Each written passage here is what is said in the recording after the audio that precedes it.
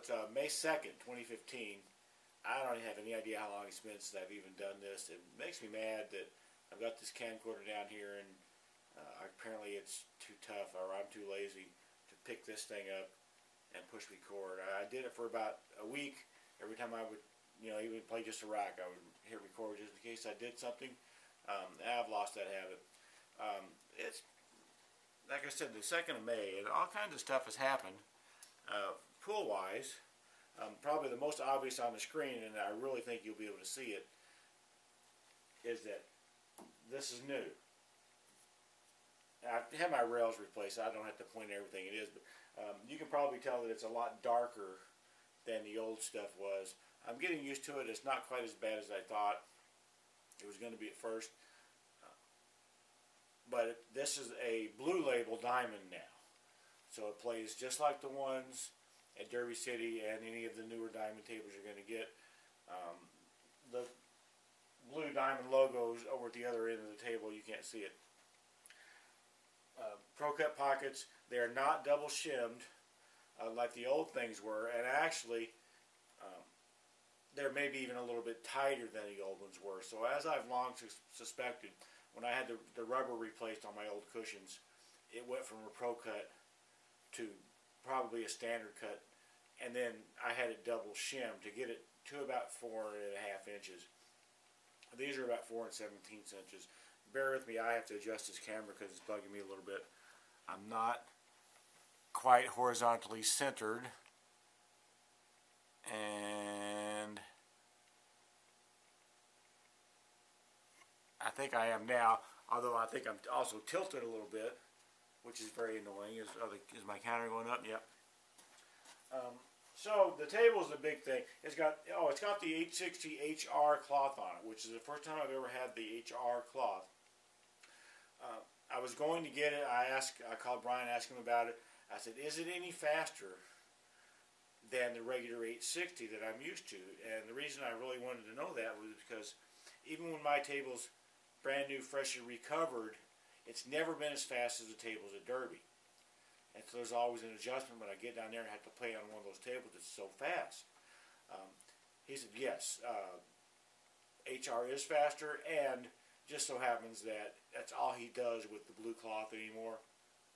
The last time that my table had been recovered had been 1.5 years ago, and he was still using the non-HR stuff. So this table is quite a bit faster than anything that I've had in my basement before, and I'm going to say it's as fast as anything I've played on at Derby, which I want to happen. I want it to be that fast, not because I necessarily just love fast tables so much, but because that's one less adjustment I'm going to have to make when I get into a match there. I don't think it's any secret that the things that I do down here, the practicing that I do, are to get ready for Derby. That's my big thing of the year, and that's what I want to do well in. So I'm just trying to do away with whatever excuses I can. Another thing that's new, at least for right now, I don't know how long it's going to last, but it's lasted a week or so, is I'm shooting with the Josh Sneaky Pete, the Hoppy style, and I've got this extension, this 4-inch extension on it. For the first couple of days, because of the added weight of this extension, this whole cue gets up to about 21 ounces, and that seemed like too much. I am rapidly getting used to that. Also, this shaft is my original Predator 314 shaft.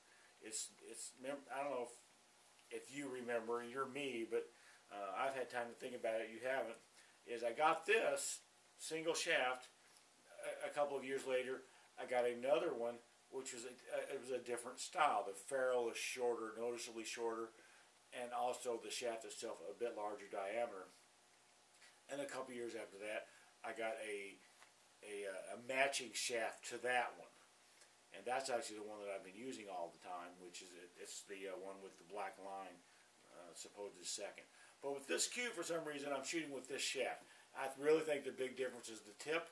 I think this might even have one of the old Mori tips that apparently you can't get anymore. I really like it. At first I thought that maybe I even had a LePro on it, but it does look lariat to me. So I think this is one of the original Mori tips that you can't get, so oh well, right? my game's all right. I mean, I feel like I'm shooting really well on a shot-by-shot basis. I'm not having as many 8 and outs, but maybe that's because I'm trying to be a little bit less retarded when I play and trying not to take as many stupid chances.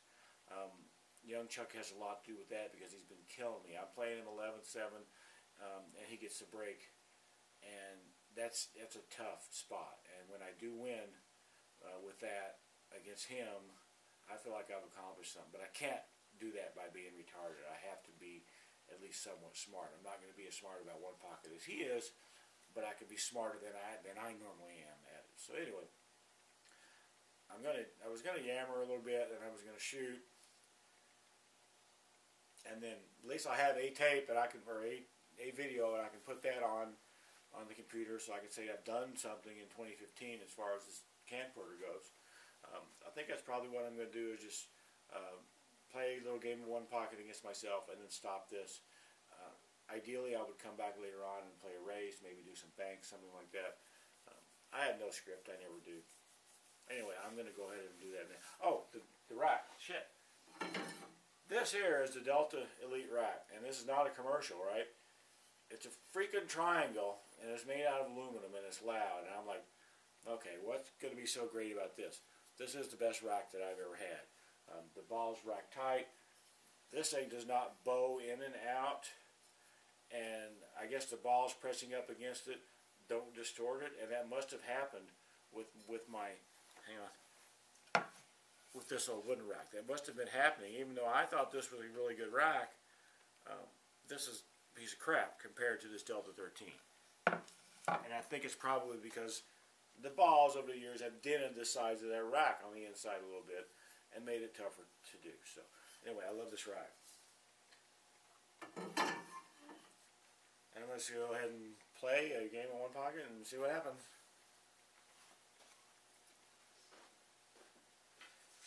Let's see here. I've been having some success with bottom inside on my break instead of top inside or regular inside. If I hit it good, I'm having a lot more success at getting the cue ball on the side rail.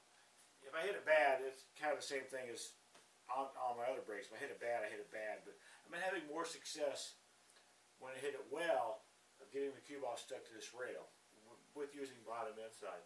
I usually don't have as many balls move out, but I'm not taking as much of a risk. And I'm certainly not moving that 7 ball, that corner left ball, out as often with this bottom left when I hit it right.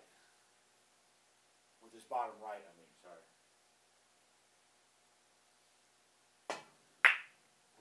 Because I see that, and then there it jumps. That's just the way it works. You see, not a whole lot of balls moved out. If that ball wouldn't have moved, it kind of makes me mad that I just got done bragging about how I don't sell that corner ball, and I may very well have just sold it out. That is I do not believe that is a makeable cut. These two balls are not lined up. So in my quest to not be stupid, I just kick it to 12. I can get behind that 12 and kick at it. And I'm not trying to kick in or anything. One thing about this table is it does play really fast. So I have to be careful, even though it sounds kind of stupid, I have to be careful not to kick to 12 so much that it comes over here and back towards this pocket and sells out to 12. That's something I actually have to be aware of because this table is playing so fast. And right now I'm actually looking at this 15 because this 15 is dead off the 4. And if I had a better way to get to it, that would be a good shot to shoot. I'm going to keep that in mind and maybe, kick at it later on if my opponent doesn't see it. So this is just a little kick. Trying to get to 12, basically straight towards that 7. And I didn't do that, and I sold out a bank on 12. So now we're on a win, right? I was talking about this 15 being dead. Because I'm talking to the camera, I forgot who was shooting. The 15 is dead for the breaker. Do I want to shoot now? No, I got other balls up here I want to shoot first. once I make this 12. Again, this table plays so fast, I have to watch this. Very easy for me to hit this 12 short and have it come all the way back over there. I don't want that to happen. I don't like banking soft, but this table is making me bank soft.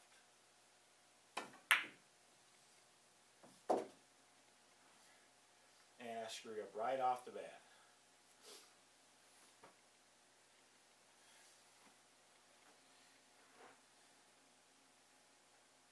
And I think now I just get rid of 7 because I fucked up that game, didn't I?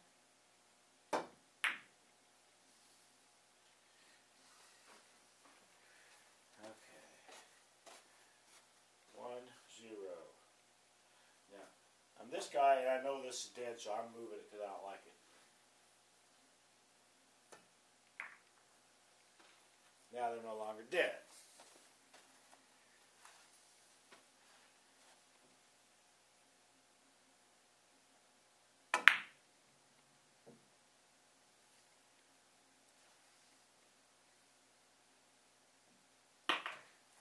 Now you probably just saw, if I wasn't in your way, that ball rolled off. It rolled that way on the way down the table, and that's why it went in.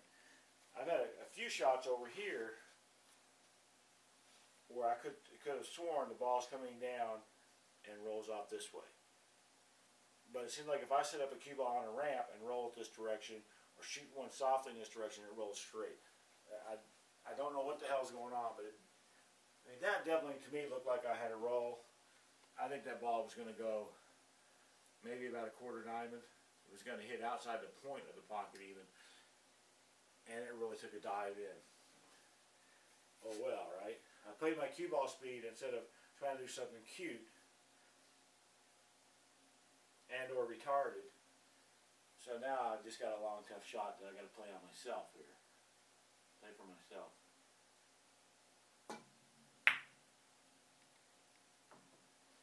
But that ball actually did not roll off at all. It went exactly where I hit it. If it would have rolled off like the other one, it had a good chance of going in. That's not what happened though. These 2 balls are still not dead.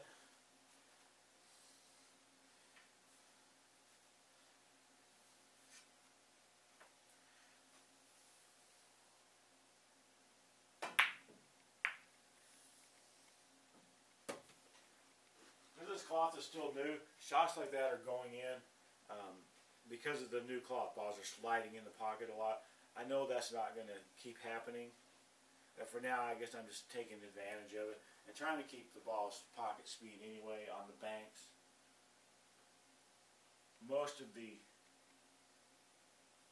A lot of the regular shots, like I'm going to shoot this 8, I can shoot a little bit firmer because I'm more confident that they're going to go in.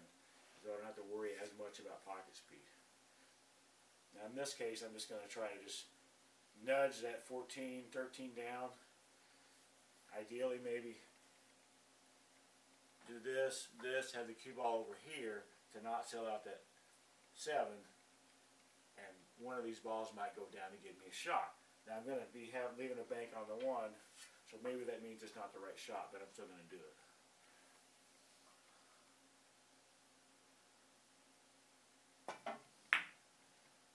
I missed it, but I got to leave that lead anyway. I was going to talk before I was shooting. The last couple of days I've been doing a lot more Alex Pagulayan type of shooting. It seems very accurate. We'll see, if I keep it up or not. Odds are I probably won't keep it up because I never keep anything up.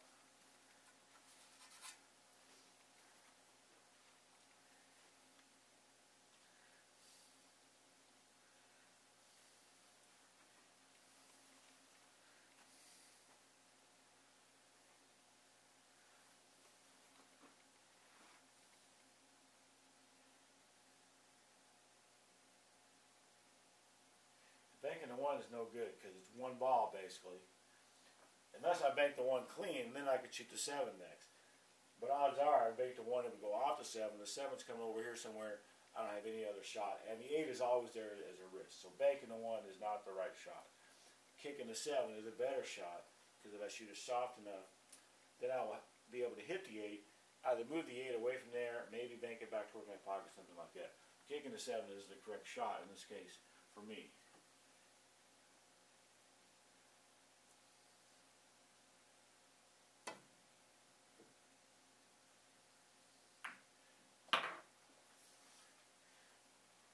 Now, I'm not really seeing anything horribly wrong with just banking the 8 back toward my pocket.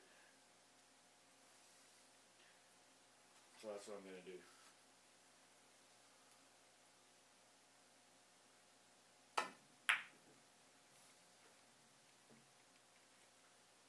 Yeah, that was a little bit unfortunate that I did that, but I did that, so well, right?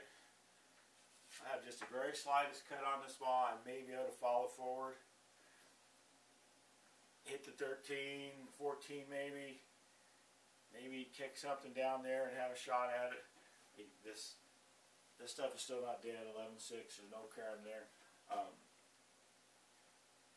The problem with following this down is I'm going to leave a shot on the 8 if I miss the 1. And so I have to figure out, am I likely to miss this 1 ball? I don't think that I am likely to miss this 1 ball. Probably what I should be doing now is just shooting a stop shot on the 1, leave the cue ball over here, and then taking the 8 out. I'm trying to decide, you know, what are my odds of making the 1, clipping something, pushing it down table, getting a shot at something, versus missing the 1 and selling at the 8. Or if I make the 1 but don't clip anything out, then I just move the 8. So I got 2/3 of a chance of this shot going well for me. And I guess that's what I'm going to do. All I got to do is make this 1 and not care as much about clipping something in the stack. I just got to make this ball.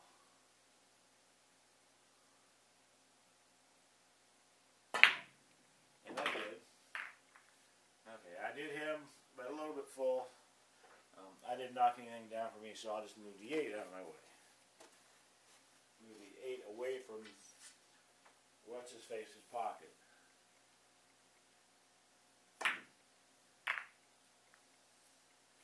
You have to be careful not to shoot that too hard, because something was pretty likely to come down here and leave an easy bank. I left a bank, but maybe not an easy enough bank to shoot. Scores 3-2. And it's this guy's shot. This is an easy enough shot to shoot because the 6, I'm going to hit the 6 next. So it's not like I'm going to sell out the world. I may sell out to 15. I've got to trust myself to hit it accurately enough that I don't sell out to 15.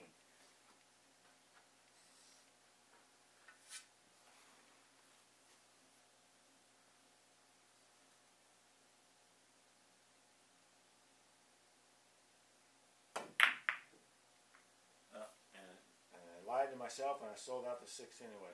I decided at the last second to try to push forward through that instead of like a bottom right and just hit the 6 kind of solid and stop. I don't know why I decided that. It was obviously the wrong thing to decide. I still got my work cut out of me over here. None of this stuff goes. This combination goes, but I hate combinations. If I try to shoot the 6 and come over here and hit the 5 like this, then I've got the 8. I don't believe I have enough angle to do anything better than that, or even to dive forward. So I'm just going to try to slide over and hit the 8, or hit the 5, and if I don't, then I'll have to figure something else out.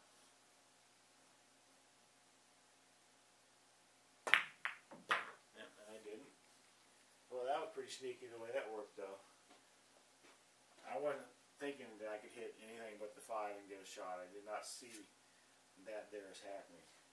So the 13 will go. The 5 will go, clearly the 2, and this combination is kind of messed up. The score is 3-3.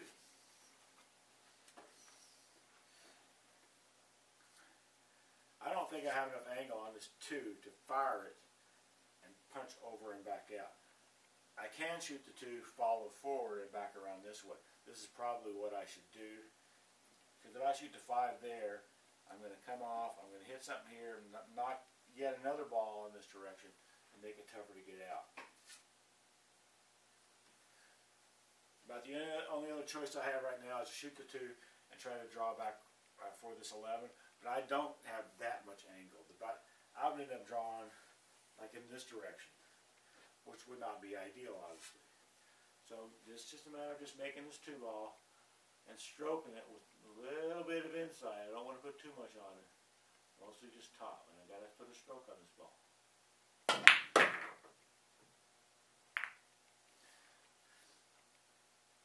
Okay. I don't think I had enough inside on it. Because I needed to come around. I think I dove forward too much. I didn't have enough inside. So this is the kind of point where I kind of get frustrated. I'm like, all right, I'm going to shoot anyway, even though I suck and I screwed that up. This 4 is a makeable shot. I have no guaranteed shot afterward, but I'm going to shoot the 4.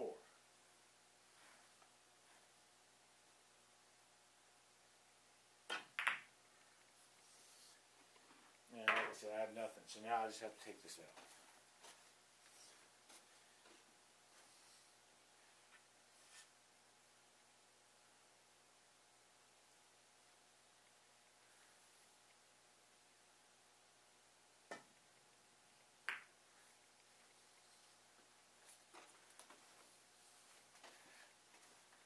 Scores 3 to 5. This guy's got 3 in his shot.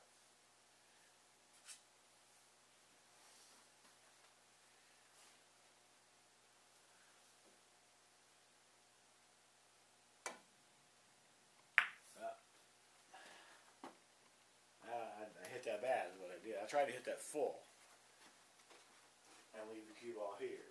Double, triple, quadruple them up on all this stuff. That didn't happen. I screwed up. So I'm going to just shoot over here for this 14.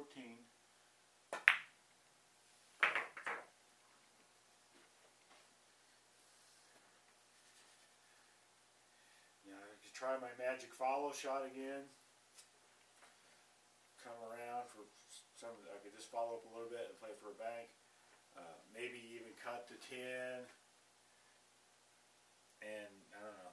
I think I'm just going to play for a bank. It seems safer. I'm not really sure why it seems safer, but it does.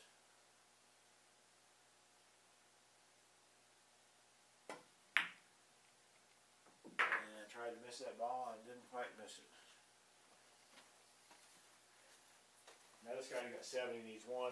And play this 15 pocket speed. Just drift forward a little bit. Don't shoot the 15 so hard that it bounces all the way back over there. And obviously don't let the cue ball run crazy and come up here. This ought to pretty much cinch the game for this player. You don't have to try to get cute. You can get the cue ball behind the 13 or whatever. Matter of fact, if I get the cue ball behind the 13, I'm going to bank it to 13. Either bank the 13 directly or I bank into from the 13 into the 8. I don't want to do either one of those. I just want to make this ball and don't directly sell out a straight in shot on either the 8 or the 13.